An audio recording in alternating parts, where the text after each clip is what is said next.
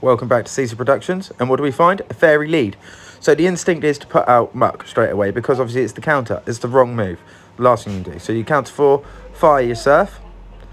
Obviously they can't do anything here at this point. They either do or don't shield. It's the only choice they can make. We count another 4 and we make our own surf again. That's fine. So we've got 8 more moves in. We've fired 2 surfs.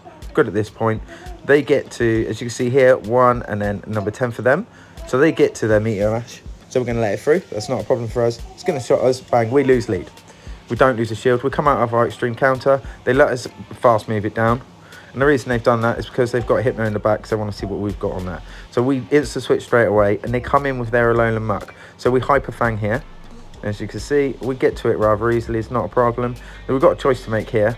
They've taken a shield, which is great. Now we get some lag. So as soon as lag happens in this kind of situation, I don't trust the count. So it could be, it might not be a Dark Pulse. It could be a Sludge, but it's not. So there we go. That's fine. At this point, we're just going to fire Hyper Fang, and we're going to look at farming down. So because we're going to look at farming down, we are literally going to burn both our shields now. So here goes the second one. It's not a problem for us. And we store a lot of energy, and we've got MUK in the back that's got a lot of energy as well. It's 2 moves away from the Dark Pulse. So we get it here, we've got it, and we insta switch just in case they've got, and GG's.